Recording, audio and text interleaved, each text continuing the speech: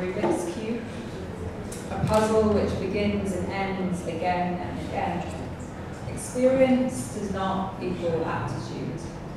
Every time you think you've sussed it, some arsehole comes along and fucks it.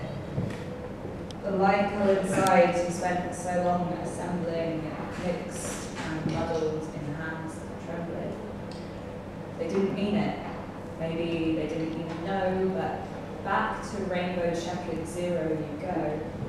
People are better at Rubik's than you. They're faster. Somehow they just get it. Even if you're powering through, it's not good enough. The experts are leaving you behind. You're sat in the corner of some girl's flat trying to sort your cube out, greasing rows with saline, still they won't budge. Drop your cube in someone else's hands, demand they fix it for you. Twist into self-loathing when it's returned to you with passive-aggressive sticky notes. The joy of completing a side, that feeling of accomplishment, is hollowed by the kaleidoscope on the remaining 5.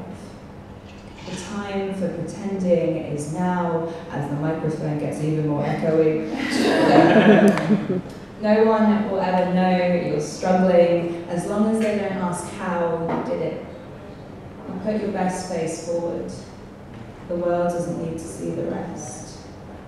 Eventually, you beat the cube. For real. Schofield cheers in your head. You did it. Hard bit's over, but the congrats are brief. In comes the dread. Your closet is full of yet to be solved cubes.